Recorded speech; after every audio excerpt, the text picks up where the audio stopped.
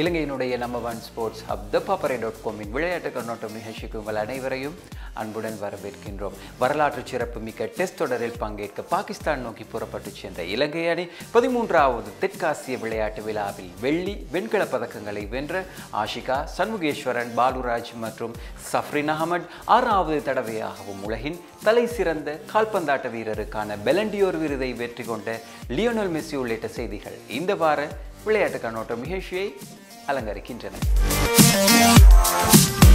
பாகிஸ்தானில் இந்த வாரம் ஆரம்பமாக உள்ள 2 போட்டிகளை கொண்ட டெஸ்ட் தொடரில் பங்கேற்க உள்ள இலங்கை கிரிக்கெட் அணி கடந்த ஞாயிற்றுக்கிழமை பாகிஸ்தானுக்கு புறப்பட்டு சென்றது. திமுத் கருணாரத்ன தலைமையிலான 16 பேர் கொண்ட இலங்கை அணியில் இடம் பிடித்த வேகப்பந்து வீச்சாளரான சுரங்க லக்மால் டெங்கு காய்ச்சல் காரணமாக தொடரிலிருந்து விலகியதை அடுத்து அவருக்கு பதிலாக இளம் வேகப்பந்து வீச்சாளரான அசித்த பெர்னாண்டோவுக்கு வாய்ப்பளிக்கப்பட்டது. இந்த நிலையில் பாகிஸ்தான் செல்ல முன்னர் இலங்கை கிரிக்கெட் நிறுவனத்தில் இடம்பெற்ற விசேட ஊடகவியலாளர் சந்திப்பில் கலந்து கொண்டு திமுத் கருணாரத்ன கருத்து தெரிவிக்கையில், ஐசிசியின் டெஸ்ட் சாம்பியன்ஷிப்பின் கீழ் நாங்கள் பங்கு பெற்றுகின்ற 2வது டெஸ்ட் தொடர் இதுவாகும். அதனால் இந்த தொடர் மிகவும் முக்கியத்துவம் வாய்ந்தது. அதே போல நாங்கள் 10 வருடங்களுக்கு பிறகுதான் பாகிஸ்தான் சென்று டெஸ்ட் விளையாட உள்ளோம். எனவே நான் உள்ளிட்ட இலங்கை அணியில் உள்ள பெரும்பாலான வீரர்கள் முதல் தடவையாக பாகிஸ்தானுக்கு செல்ல உள்ளோம். முன்னதாக ஒருநாள் மற்றும் T20 போட்டிகளுக்கு வழங்கப்பட்ட பாதுகாப்பு தொடர்பில் திருப்தி வெளியிட்ட காரணத்தினால்தான் நாங்களும் இந்த தொடரில் பங்கேற்க சம்மதம் தெரிவித்தோம். இதே நேரம் டெங்கு காய்ச்சல் காரணமாக சுரங்க லக்மால் அணியிலிருந்து விலகியுள்ளமை மிகப்பெரிய இழப்பாகும் என அவர் தெரிவித்தார். இதே நேரம் இலங்கை அணியில் முன்னாள் தலைவரான தினேஷ் சந்திமால் இந்த ஊடகவியலாளர் சந்திப்பில் கலந்து கொண்டு கருத்து வெளியிடுகையில், எனது வாழ்க்கையில் புதிய பயணத்தை மேற்கொள்ள வேண்டும் என்ற நோக்கில் கடந்த சில மாதங்களுக்கு முன் இலங்கை இராணுவத்தில் இணைந்து கொண்டேன். இராணுவ வாழ்க்கையும் வித்தியாசமானது. அதே போல பாகிஸ்தான் தொடரில் எனக்கு கிடைத்த வாய்ப்பை சரியான முறையில் பயன்படுத்தி அணியில் தொடர்ந்து இடம்பெற முயற்சி செய்வேன் என தெரிவித்தார். இலங்கை மற்றும் பாகிஸ்தான் அணிகளுக்கு இடையிலான முதலாவது டெஸ்ட் போட்டி புதன்கிழமை ராவல்பிண்டியில் ஆரம்பமாக உள்ளது. கடந்த வருடம் உள்ளூர் மற்றும் சர்வதேச கிரிக்கெட் போட்டிகளில் திறமைகளை வெளிப்படுத்திய வீரர்களை கௌரவிக்கின்ற இலங்கை கிரிக்கெட் விருது வழங்கும் விழா கடந்த வாரம் கொழும்பில் நடைபெற்றது. இலங்கை கிரிக்கெட் நிறுவனத்தின் தலைவர் ஷம்மி சில்வா தலைமையில் நடைபெற்ற இந்த விருது வழங்கும் விழாவில் கடந்த வருடம் அதிசிறந்த டெஸ்ட் துடுப்பாட்ட வீரருக்கான விருதை தட்டிச் சென்ற தனஞ்சய டி சில்வா இம்முறை டெஸ்ட் சகலத்துறை வீரராக தெரிவானார்.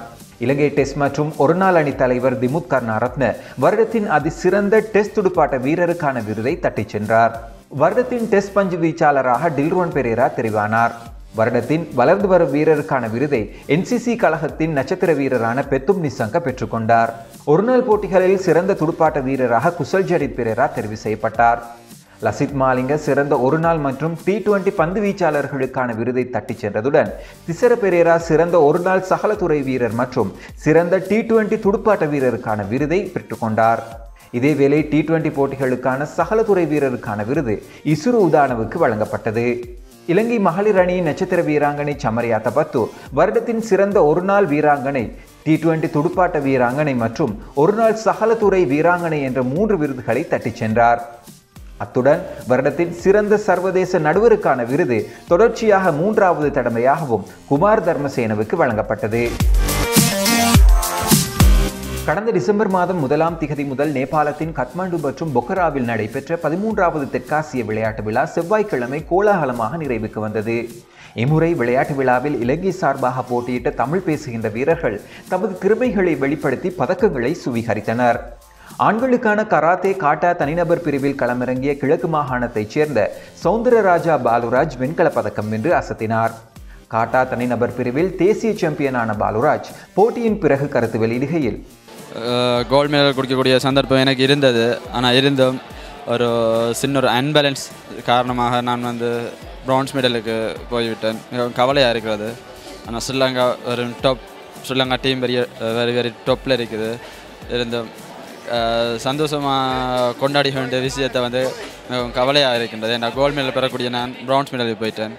இதே நேரம் பெண்களுக்கான பளுதூக்கல் போட்டியில் வடமாகாணத்தின் விஜயபாஸ்கர் ஆஷிகா வெள்ளி பதக்கத்தை சுவீகரித்தார். 64 கிலோகிராம் எடை பிரிவில் போட்டியிட்ட அவர் ஸ்னெச் முறையில் 70 கிலோகிராம் எடையையும் கிளீன் அண்ட் ஜேக் முறையில் 100 கிலோகிராம் எடையும் தூக்கி மொத்தமாக 170 கிலோகிராம் எடையை தூக்கினார். இந்த நிலையில் இம்முறை தெற்காசிய விளையாட்டு விழாவில் அதிகளவான பதக்கங்களை குவித்த மெய்வல்லுநர் போட்டிகளில் 2 தமிழ் பேசுகின்ற வீரர்கள் பதக்கங்களை சுவீகரித்தனர். ஆண்களுக்கான 10,000 மீட்டர் ஓட்ட போட்டியில் மலையக வீரரான குமார் சண்முகேஸ்வரன் வெள்ளிப் பதக்கத்தை சுவீகரித்தார். அவர் போட்டியை 20 நிமிடங்கள் 49.20 செகண்ட்களில் கடந்தார். இந்த நிலையில் தங்கப்பதக்கத்தை தவறவிட்டது தொடர்பில் போட்டியின் பிறகு பேசிய சண்முகேஸ்வரன், நான் பார்க்குற செகண்ட் ப்ரைஸ் அடிப்பேன்னு சொல்லி ரொம்ப சந்தோஷமாக இருக்குது. நான் நினைக்கிறேன் ஸ்ரீலங்காவுக்கு இப்படி ஒரு செகண்ட் ப்ரைஸ் நான் கோல்டு மெடல் தான் என் டைமிங்கில் இருந்துச்சு. இருந்தாலும் பரவாயில்ல, எனக்கு செகண்ட் ப்ரைஸ் கிடைச்சது ரொம்ப சந்தோஷம். என் கோச் சஜி சார் ரொம்ப சந்தோஷமாக இருக்கேன். தேங்க்யூ. இதேவேளை ஆண்களுக்கான முப்பாய்ச்சல் போட்டியில் இலங்கையின் சஃப்ரின் அஹமட் வெண்கலப் பதக்கத்தை வெற்றி கொண்டார். போட்டியில் அவர் 15.95 மீட்டர் தூரத்துக்கு திறமையை வெளிப்படுத்தினார். தென்னாப்பிரிக்கா, ஆஸ்திரேலியா மற்றும் பாகிஸ்தான் ஆகிய கிரிக்கெட் அணிகளின் முன்னாள் பயிற்சியாளரான மிக்கி இலங்கை கிரிக்கெட் அணியின் தலைமை பயிற்சியாளராக கடந்த வாரம் பொறுப்பேற்றுக் கொண்டார். இது தொடர்பில் அறிவிக்கும் விசேட செய்தியாளர் சந்திப்பு கடந்த வாரம் இலங்கை கிரிக்கெட் நிறுவன கேட்போர் கூடத்தில் நடைபெற்றது. இதில் கலந்து கொண்டு கருத்து தெரிவித்த மிக்கி கடந்த காலங்களில் எனது திறமையை முழுமையாக வெளிப்படுத்தி நான் எனது பங்களிப்பை வழங்கியுள்ளேன். அது தொடர்ச்சியாக இலங்கையிலும் தொடரும். குசல் மெண்டிஸை உலகின் தலைசிறந்த துடுப்பாட்ட வீரர்களில் ஒருவராக மாற்றுவதும் லஹிருகுமாரவை தலைசிறந்த பந்து வீச்சாளராக மாற்றுவதும் தான் எனது அடுத்த இலக்கு. இலங்கை அணியில் என்னை கவர்ந்த விடயம் வீரர்களிடம் உள்ள திறமைதான். இங்கு மிகச்சிறந்த திறமையான வீரர்கள் உள்ளனர். எனவே அடுத்த 8 மாதங்களில் T20 உலகக்கிண்ண தொடருக்கான ஒரு சிறந்த அணியை உருவாக்குவதே எனது நோக்கம் என கூறினார். இதன்படி இலங்கை கிரிக்கெட்டுடன் 2 வருடங்களுக்கு ஒப்பந்தம் செய்யப்பட்டுள்ள மிக்கி பாகிஸ்தானுடன் இந்த வாரம் ஆரம்பமாக உள்ள 2 போட்டிகளை கொண்ட டெஸ்ட் தொடரில் இலங்கை அணியின் ஆலோசகராக செயற்பட உள்ளார்.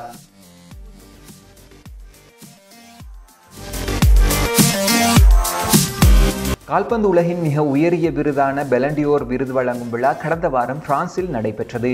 இதில் வருடத்தின் அதிசிறந்த கால்பந்தாட்ட வீரருக்கான விருதை அர்ஜென்டினா மற்றும் பார்சிலோனா அணிகளின் தலைவரான லியோனல் மெஸ்ஸி வென்று சாதனை படைத்தார். இறுதியாக கடந்த 2015 பெலண்டியோர் விருதை வென்ற மெஸ்ஸி தற்போது 6வது முறையாக இந்த விருதை வென்று 6 முறை குறித்த விருதை வென்ற முதல் வீரர் என்ற சாதனையை நிலைநாட்டியுள்ளார். இந்த விருதை பெற்றதன் பின்னர் கருத்து தெரிவித்த மெஸ்ஸி, என் முதல் விருதை இதே பெரிஸ் நகரில் வைத்து வென்று 10 ஆண்டுகள் கடந்துவிட்டன.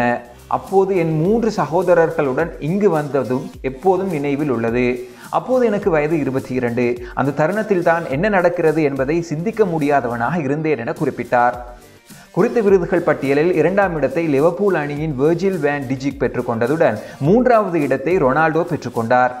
இதே நேரம் இவ்வருடம் நடைபெற்ற மகளிருக்கான உலகக்கிண்ண கால்பந்தாட்ட தொடரில் மிகச்சிறப்பான ஆட்டத்தை வெளிப்படுத்திய அமெரிக்காவின் மேகன் ரொபினோ மகளிருக்கான பெலண்டியோர் விருதை தட்டிச் சென்றார்.